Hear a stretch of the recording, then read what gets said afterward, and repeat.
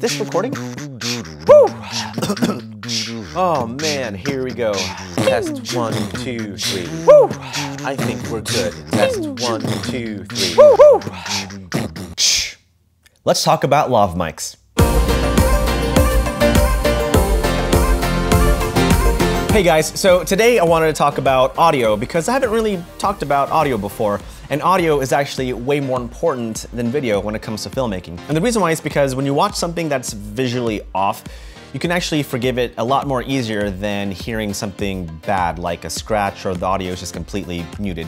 For some reason, the brain doesn't register that, and it just makes you feel weird, like you did something wrong. And that's why it's so important to capture good audio when you're filmmaking. Now, there's a bunch of great mics out there, but today I wanted to talk about lav mics, or lavalier mics, or lapel mics. Lav mics are these tiny little microphones that you can clip onto subjects or hide in places to capture great audio. Lav mics aren't so much used when it comes to narrative films, unless it's like a last resort, but they're particularly great when it comes to documentaries, especially when you're filming people, whether they're sitting down or if they're walking somewhere. Setting up a lav is pretty easy. Most lavs come with a clip, so make sure to make a loop, which makes the wire easier to hide under the shirt, as well as prevents tension on the mic itself. The most common place to set the mic is on the chest of the person you're filming. A good rule of thumb is to place the mic somewhere above the nipple line, nipple line, and under the chin, about right there. You can also hide the mic underneath the collar using some tape.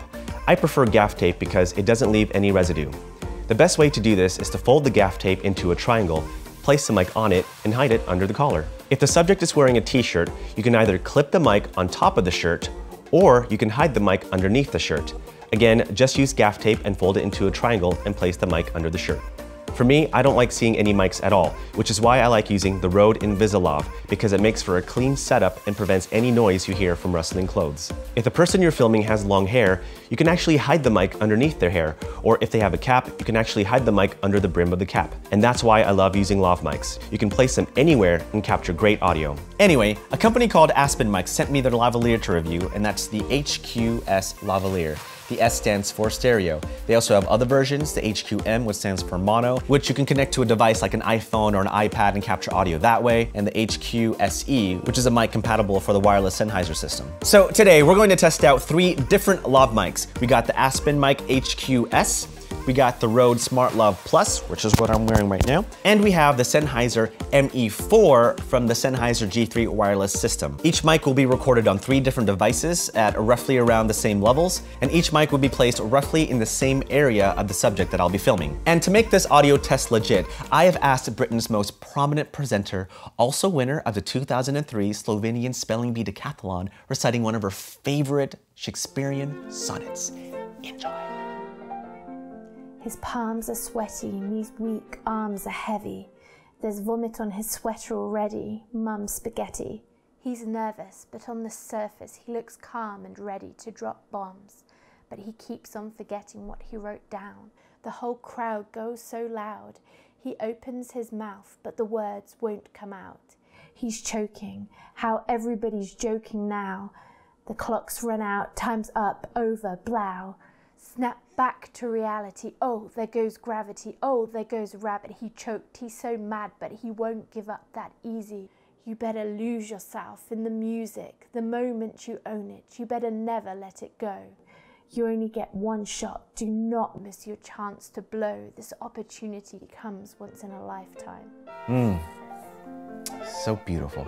So what do I think? I honestly thought that the Sennheiser would win just because it's such a common mic used by many indie filmmakers, followed by the Rode SmartLav Plus. I honestly didn't think the Aspen mics would do so well, but it actually held its own, considering it's the cheaper mic out of the 3. The Aspen Mics HQS costs about $45 US, the Rode SmartLav Plus costs about $67 US, and the Sennheiser ME4 costs about $140 US. Pretty incredible that a $45 mic can compete with big companies like Rode and Sennheiser.